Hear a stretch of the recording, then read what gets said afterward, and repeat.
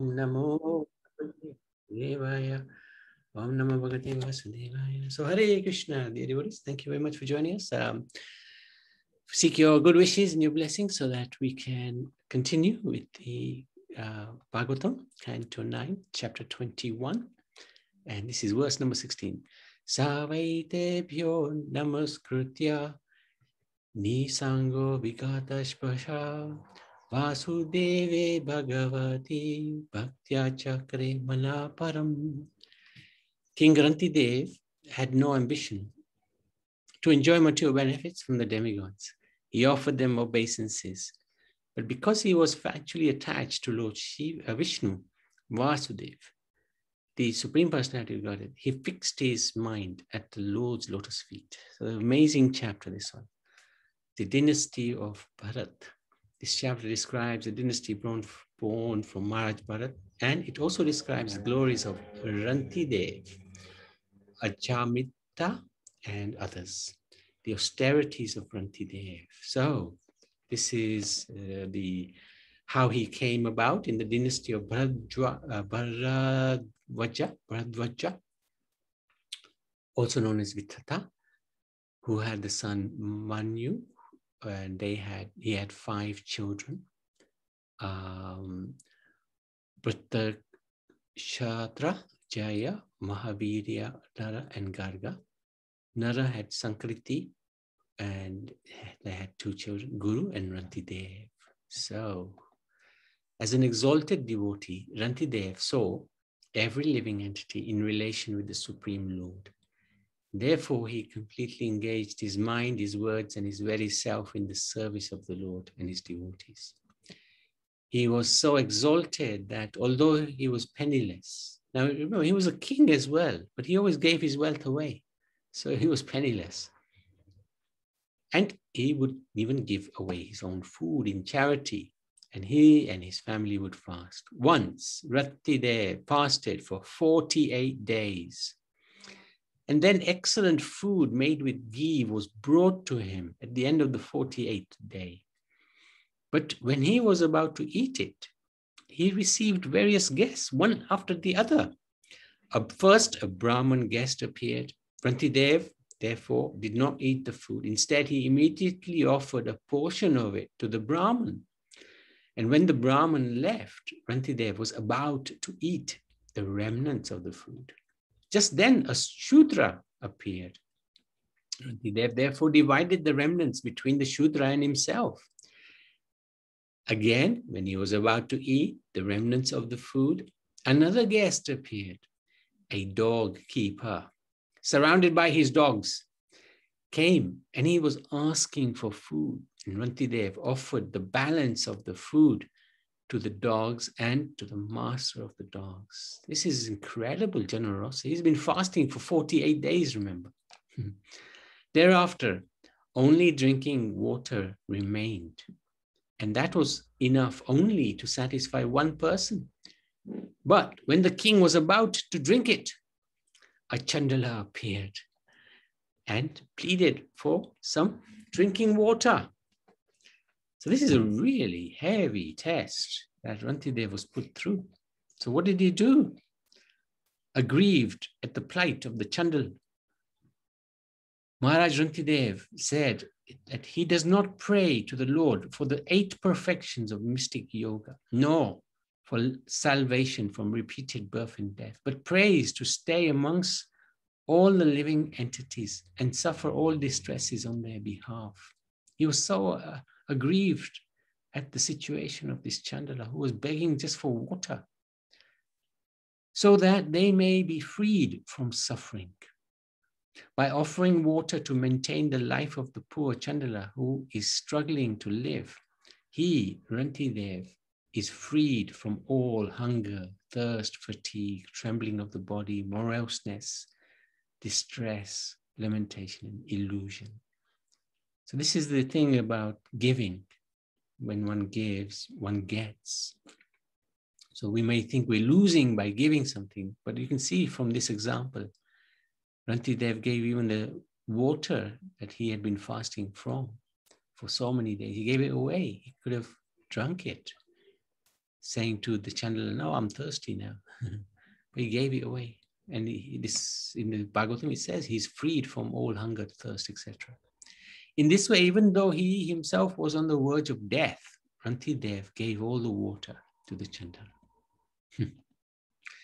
So then, all these personalities were revealing themselves. The demigods like Lord Brahma and Lord Shiva manifested their own identities before King Rantidev. So the Shudra, the Brahman, the Chandala, the doorkeeper, they were all demigods. For it was they who had presented themselves as the Brahman, Shudra, Chandalas, and so on. Being pleased with Rantidev, they offered benedictions. But, like we read in the verse, Rantidev had no ambition to enjoy material benefits from the demigods. And Maya could not touch him. He offered them obeisances, but because he was factually attached to the Lord Vishnu, he fixed his mind at Lord Vishnu's lotus feet. This is perfection, absolute perfection. Because he could have asked for anything. Brahma and Lord Shiva can give practically anything he wanted. All those who are those who followed the principles of Rantidev, his citizens, were totally favored by his mercy and also became pure devotees, attached to the Supreme Personality of Godhead, Narayan. Thus, they all became the best of yogis. Very, very amazing pastime, Rantidev. Rantidev ki jai. Garga, the son of Bharadwaja, had a son named Sini, and Sini's son was Gagya. Although Gagya was a Kshatriya by birth, his sons became Brahmins. The son of Mahavirya was Duritakshaya, whose sons were Triyaruni, Kavi, and Pushkaruni. Although these three sons were born of a Kshatriya king, they also achieved the position of Brahmins. The son of Brihadshratra constructed the city of Hastinapur and was also known as Hasti. So the son was known as Hasti, and he constructed the city called Hastinapur. That's very interesting. So who is he? Let's have a look. I can remember where he was. His son was Hasti, who created Hastinapur. Very interesting. Here it is. Bharadwaj, Manu, the 5 sons, and then Hasti is here. Very good. So we talked a lot about Rantidev, and we talked a little bit about these personalities as well. Hasti's sons were Ajamita, Dvimita, and Purumita. From Ahalya, by her husband Gautam, Satananda was born. The son of Satananda was Satyadriti, and his son was Sharadwan.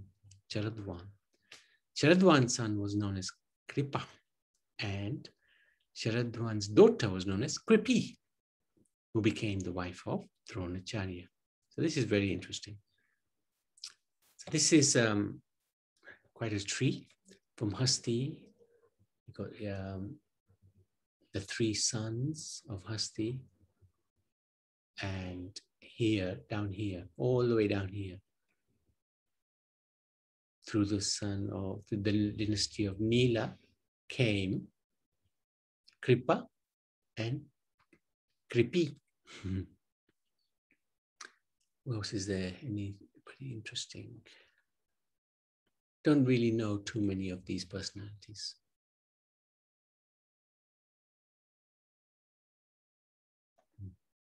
So that's the end of chapter 21. Anybody, any questions? Any comments?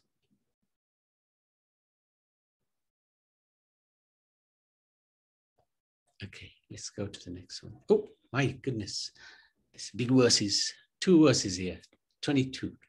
Good. Our verse reciter is here. Look at this one. Yeah. Sapan matuna rudasya pandu kuntya maharatha jata dharmani lindriyobhyo Yudhishthira Mukhastraya Nakula Sahadevascha Madryam Nashatya Dasharayo Draupadiyam Pancha Panchabhyo Putraste Pitaro Bhavan.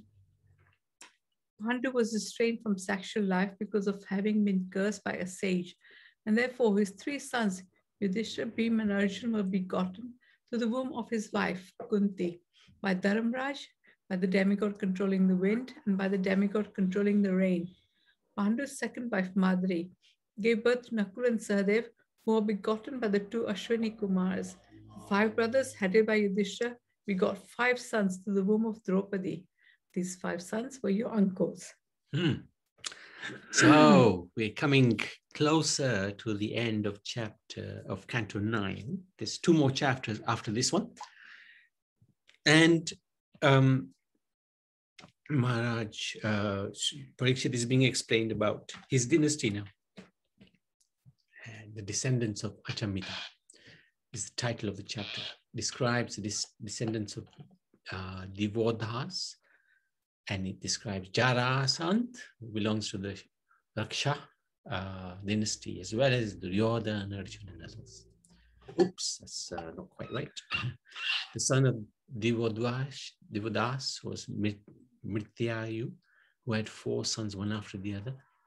Shyavan, Shudas, Sahadev, Shomak. Shomak had 100 sons, of whom the youngest was Prasata, from whom Draupad was born.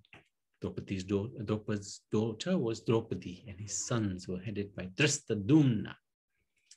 Dristadumna's son was Dristaketu. Aha. We've basically talked through that, haven't we? Mm-hmm. Yeah. So there's Draupad, Draupadi, Drupad, Dristadumna, Dristaketu. Another son of Ajamita, who is the son of Hasti. So we saw that big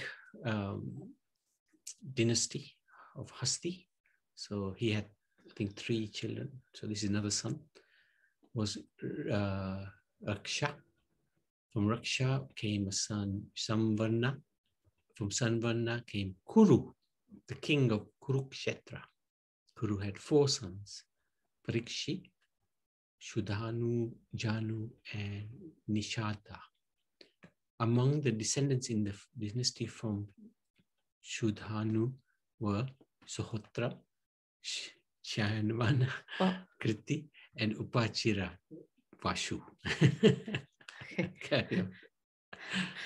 The sons of Upachira Vashu, including Brihadrat, Kusuma, Matsya, Prityagra, and Jedapi, became kings of the Chedi state. In the dynasty of Brihadrat came Kushagra, Rishabh, Satyahata, Hita, Pushpavan, and Jahu. And from Brihadrata, through the womb of another wife, came Jarasandh. When the mother saw these 2 halves, she rejected them. But later a she-demon named Jara playfully joined them and said, "Come to life, come to life." Thus the son named Jarasandh was born. Yes, Riyanj. Prabhuji, Jara means that the demon is and Sanda means in the corner. He was born in the corner and was attached by Jara. That's why his name became Jara. I thought Jarasandh. Jara is definitely the demon, but because she put them together, Jarasandh. Sand, what does Sand mean? Corner, you think, huh? I thought it was putting together, but fair enough. Very good. Thank you, Riyaj. Yeah, we've gone through these. Yeah, we've gone through all of these.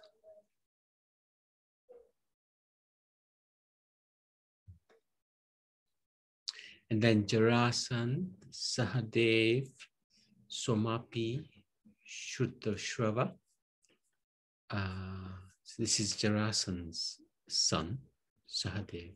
When Krishna, or rather Bhim, killed Jarasandh, they installed Sahadev as the king. He was actually a very pious soul. Jarasandh's son was very pious. Then the descendants of Janu. Janu, Shurata, Vidurat, Sarvabhoma, Jayasen, Radhika, Ayatayu, Krodana, Devati, Riksha, Dilipa, and Patipa. Okay, sons of Janu, son of Kuru. Jarasan's son was Sadev, whose son was Sumapi. We've just been through that.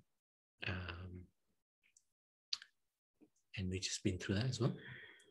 The reign of Shantanu, the son of Pratipa. Sons were Devapi, Shantanu, Bhalika. Devapi left the kingdom of his father and went to the forest. And therefore Shantanu became the king. So Shantanu is famous, right? He married, who did he marry?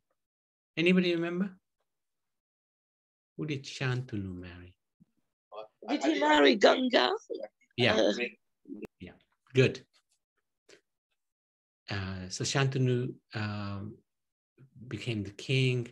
Shantanu, who was in his previous birth known as Mahabhisha, had the ability to transform anyone from old age to youth simply by touching that person with his hands. His name was Shantanu because he was able to make everyone happy. Shantanu. Yes, Riyansh.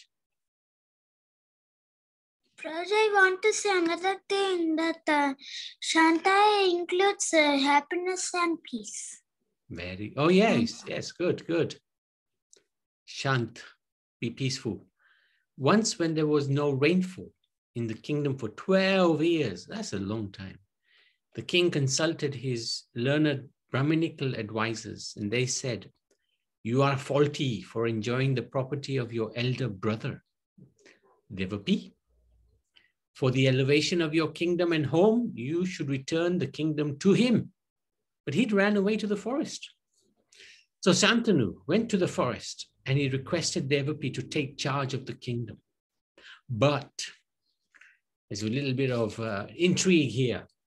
Previously, however, Shantanu's minister, Ashvara, had instigated some Brahmins to induce Devapi to transgress the injunctions of the Vedas and thus made himself unfit for the post of ruler.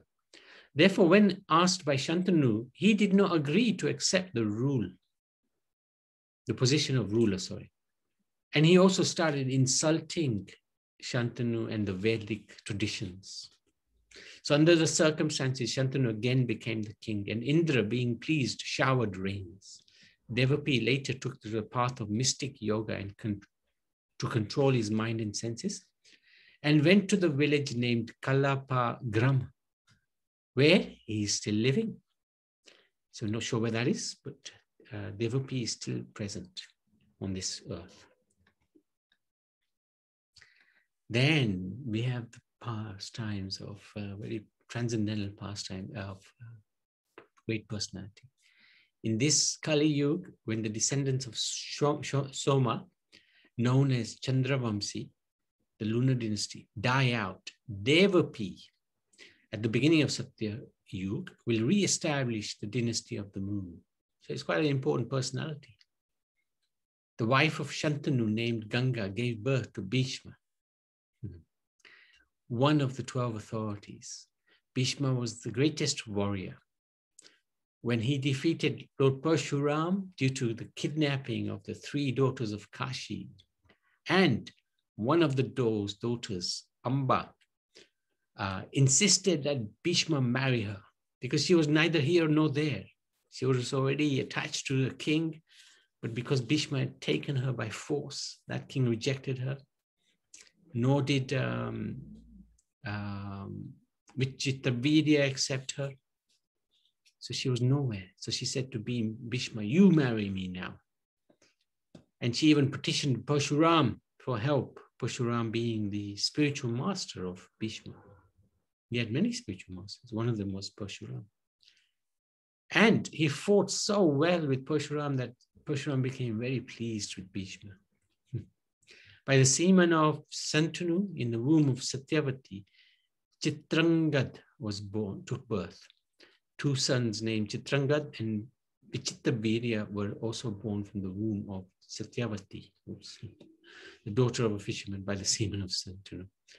Chitrangad was killed by a Gandharva who was also named Chitrangad. So this Gandharva was very envious of Chitrangad, so he killed him. A very unfortunate end to this young man.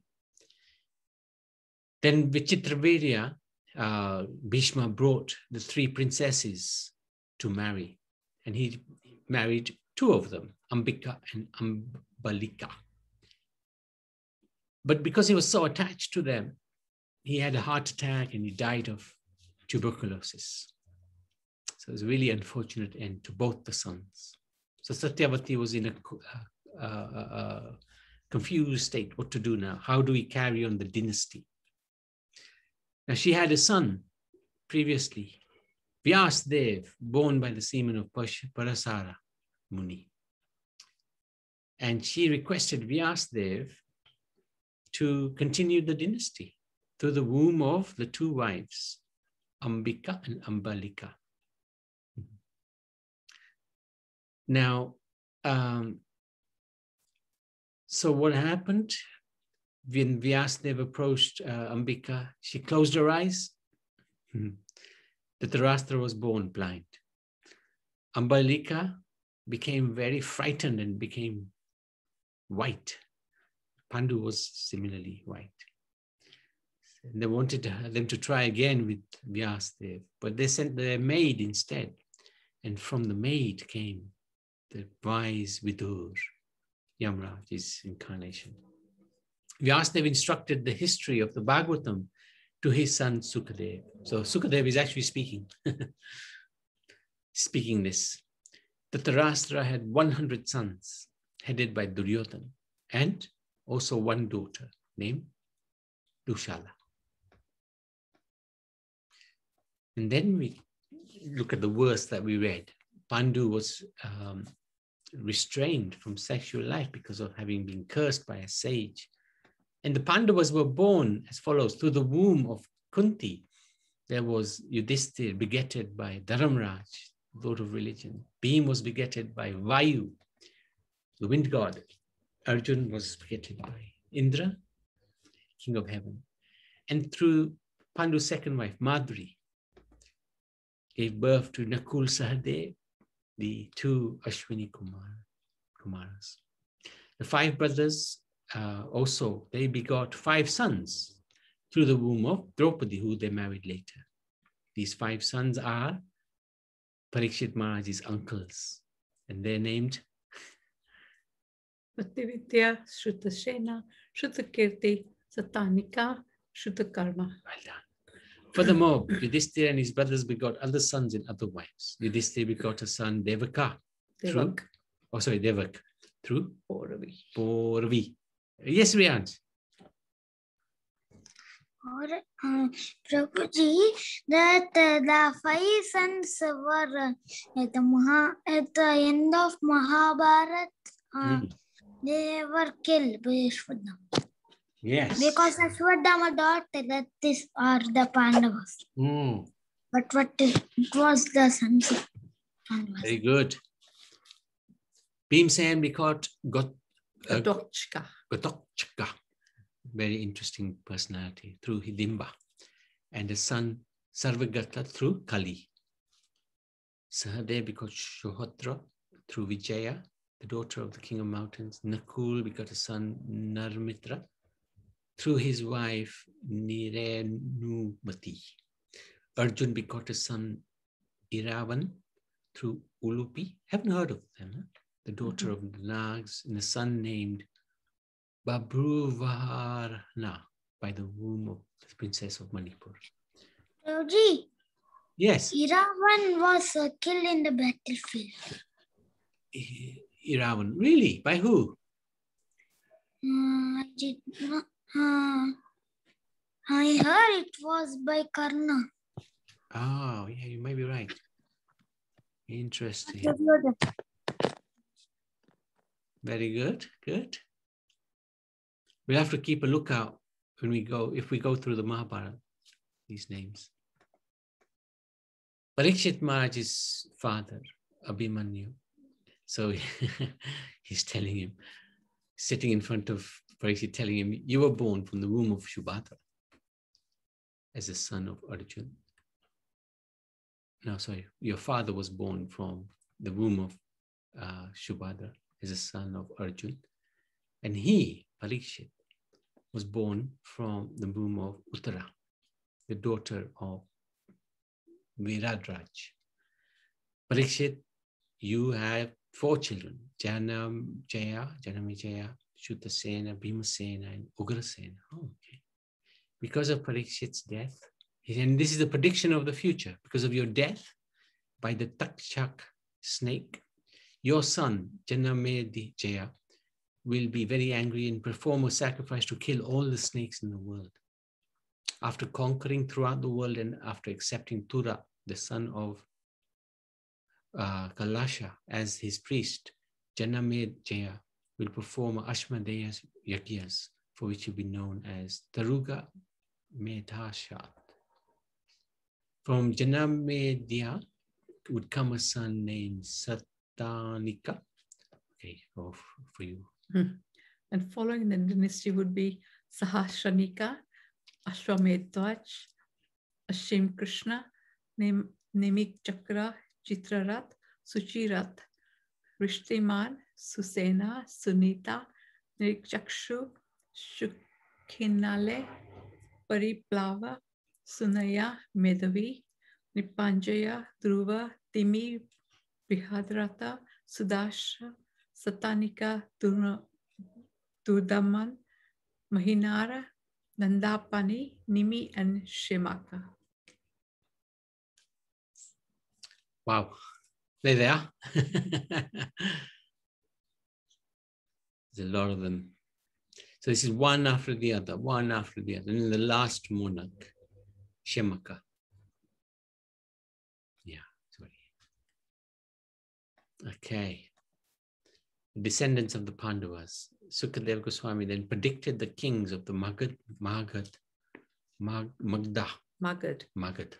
dynasty.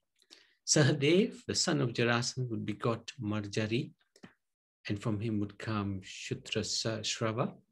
Subsequently taking birth in the dynasty would be Yutahu, Niramitra, Sunukshatra, Brihatsena, Karamjit, Stanijaya, Vipra, Suchi, Shema, Suvrata, Dharmashutra, Sama, Dyumatsena, Sumati, Shubal, Sunhita, Satyajit, Vishwajit, and Rupanjia. Okay, it's quite a dynasty. This is the prediction. One of these amazing personalities. This is after Parikshit Maharaj passes away. His grandsons, great-grandsons, etc. So that's the end of chapter 22. Srimad Bhagavatam Ki Jai. Any questions? Any comments? Quite tough chapters in terms of just names of kings. Sukadeva Goswami records and predicts in the future. Okay, we can read this. Maybe Kamakshi, would you like to read? I think Madhusudan Prabhu was not with us. Yeah, okay, Prabhu. Okay. I hope I can read it. It's too small. I got my mobile with me. Oh, my son's okay. house. Yeah, okay, I'll have to be big. Okay, Haribol. Srimad Bhagavatam Ki Jai. Hare Krishna to everyone. Srila Prabhupada explains in the purport that Rantidev perceived the presence of the Supreme Personality of Godhead in every living being, but he never thought that because the Supreme Lord is present in every living being must be God. Nor did he distinguish between one living being and another. He perceived the presence of the Lord both in the Brahman and in the Kendala. This is a true vision of equality as confirmed by the Lord himself in Bhagavad Gita chapter 5, verse 518. Vidya Vina Sampane Brahman Kavihastani Suni Jaivasa Pake Cha Pandita Samadarshana.